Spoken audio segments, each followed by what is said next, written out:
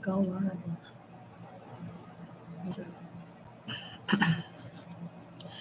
Hi, you guys. This is Sipping and Spilling the Tea with Riviera. And I just wanted to talk about how you are the key. You are the key that's going to open the door to the life that you want, the life that you desire, the life that you are destined to have. You are that key. In life, we have purpose. If you want better, you can have better. And it's time to release and open that door to the life that you want, the life that you are destined to have. See, I realized this morning that I want to change the narrative to my story. I realized that all the hurt, all the pain, all the struggles that I endure as a child, that seed that was planted inside of me, that seed that it was growing inside of me, all that hurt, all that pain that I was constantly holding on to, it was stopping me from walking my purpose in life. So I decided to forgive the inner child, to talk to my inner child and say, I'm sorry nobody wasn't there to help you. I'm sorry nobody wasn't there to take you out of situation. I'm sorry nobody didn't uplift you. I'm sorry that nobody didn't give you encouraging words. Nobody didn't pour into you. I'm sorry. It's time for us to forgive because I decided that inner child was no longer going to be in the driver's seat to my life. I decided that I hold the key to be successful. I hold the key to have a great relationship. I hold the key to be or become the woman that I know I'm designed to be. That I hold the key to the door of plenty of opportunities in life that God is constantly trying to bless me. That it's up to me to unlock the door, but how do I unlock the door? How do you start the process? I had to learn, I had to grieve. I have to go through stages of my life where I had to grieve over abandonment, being abandoned. I had to grieve over being hurt by friends and grieve by being hurt by family members and being betrayed and by people that I loved and I gave my all to, relationships that failed. I learned that I have to grieve from that hurt. And all this wall that I was building brick by brick, it had on there of betrayal. It has on there hurt, abuse, physical, emotional, mental abuse, all these bricks with different names on there. And I decided to take a sledgehammer and put on there forgiveness. And each time I knocked each brick down, I was releasing that pain that I no longer wanted to burden anymore. So as I was knocking down my hurt, I knocked down poverty. I knocked down being hungry. I knocked down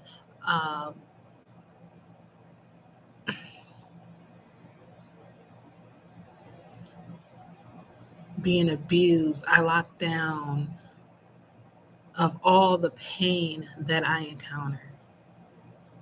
And each brick I kept knocking down. I started my process of healing. I started my process of growing. I started my process of knowing who I am, and those angered and of being abused. I finally got to see that door, that door, that door that I held the key to. That door that it unlocked me to being successful. It unlocked me to being happy, to experience moments, to accepting others for who they are, and be kind to others, and learning how to be kind to myself, and learning how to have more grace for myself, to understand that as human, we're going to have horrible moments. We're going to do things and have bad behavior. I learned that it's okay. But I learned that just because I made mistakes or I acted poorly in this situation, that I learned that I still have a chance to do better. I learned that, okay, now it's time for me to learn how to control my emotions, be emotionally experienced instead of emotionally inexperienced, be emotionally intelligent instead of when you're angry. It's best to sit and pray instead of always reacting, instead of always responding. I learned that my hurt from my past should not show up in my relationships. That the hurt that I experienced from others in my past, people in my present should not endure that pain. So when I unlocked that door and start my healing and started to love on myself and starting to really get in the grip of my emotions, I open a door for forgiveness. I open a door for hope. I open up the door for compassion. And I lock so many things that I have another chance to do and be better. It's up to us to decide. Are you going to continue to carry the weight of poverty? Are you going to continue to carry the weight that your mother wasn't there for you or your father wasn't there for you? Are you going to continue to carry that weight of the person who broke your heart, that betrayed you? You guys thought you guys were going to be together forever. They cheated on you, they lied on you, or they abused you. Are you going to continue to hold on to all that pain and carry brick by brick by brick and carry it on each season of your life, each year on your life? Keep holding on to that pain. Or are you going to tear down that wall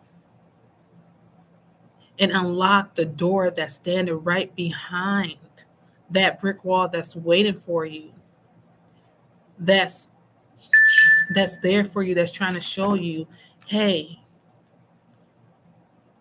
you deserve this?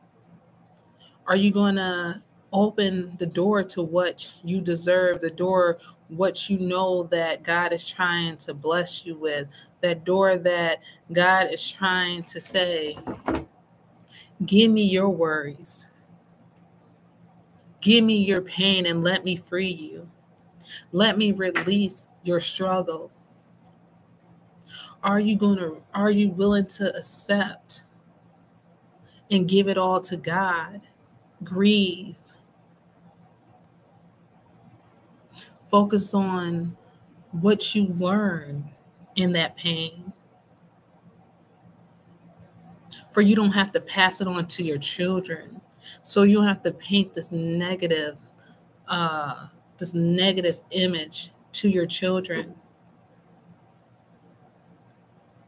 It's time for us to sit and heal. It's time for us to remove all these things that we didn't have as children. It's time for us to move all the hate, the hurt that our ex-lovers and our ex-partners gave to us. It's time for us to really remove and focus on healing, focus on growing, so we can unlock that door, for we can be better, for we can finally get the fruits that God has blessed us to have. God made promises to us. He said, I will give you anything you ask for, anything if you just believe and have faith in me. He said, I will give you everything. But it's up to us to forgive. It's up to us to let go of the hurt and pain and pass it on to him, and not to carry it around to our next chapter. Because when you carry it around, it's going to show up in your next relationship. It's going to show up in your next friendship. It's going to show up in places, and you're going to still be stuck where you're at, not unlocking that door. It's going to show up everything you do, and people are going to see the pain you have. People are going to see the hurt you have. When are you going to forgive yourself and forgive the people that hurt you in your childhood? When are you going to release it? When are you going to forgive those and move on? For you can walk in your purpose, for you can align in your purpose, so that you can be successful, so that you can have a loving relationship, because you deserved to experience good love. You deserve to experience a trusting partner. You deserve, and people deserve to see the healed version of yourself. People deserve to see the person that you are trying to be, not the broken you, not the hurt you, not the one who is still going through mommy issues or daddy issues, or you can't trust nobody and you ever forgive nobody. People deserve to really feel the healed, happy, joyful, loving version of yourself. You hold the key to open the doors to your purpose. You hold the key to accept new blessings and new chapters in your life. Don't let your past mistakes, don't let your childhood and all that hurt and pain distract you what you need to do. In order for us to be successful in life, in order for us to really get everything our heart's desires, it starts with us. We are the key to the new life that we want. We hold the key to it. The question is, when are you going to decide to let go and grieve your loss of a mother, grieve the loss of your father, grieve the loss of you being abused, grieve the loss of you being mistreated, grieve the loss of you being hurt and people haven't shown up for you.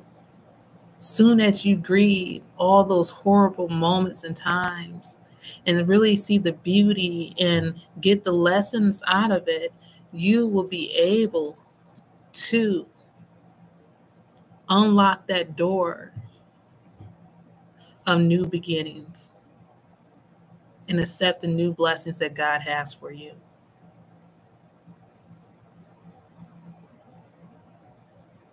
But it's up to you when you are ready to become the person that God designed you to be.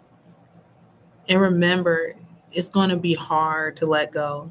It's going to be hard to welcome people in your life. It's going to be hard to accept people, and you're going to have triggers. You're going to have some type of flashbacks, but it's okay.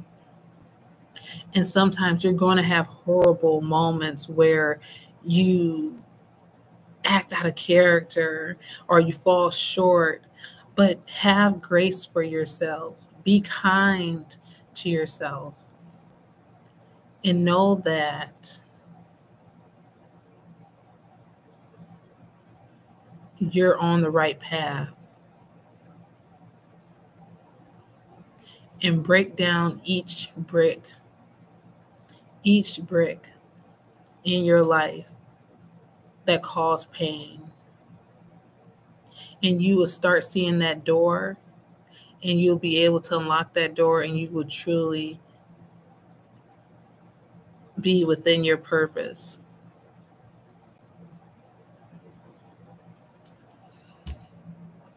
I'm wishing you guys all but love, kind.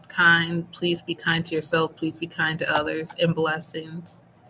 And remember, you have the power. You have the key to a better life. And that your season is just a season. Your circumstance is just a circumstance. But you will repeat the same seasons unless you're willing to change, unless you're willing to let go of the hurt, and unless you're willing to be the better person than you were 24 hours ago. It's up to you. I believe in you, and I have faith in you, and I know you can do it. Start to plant your seed and let your harvest be fruitful.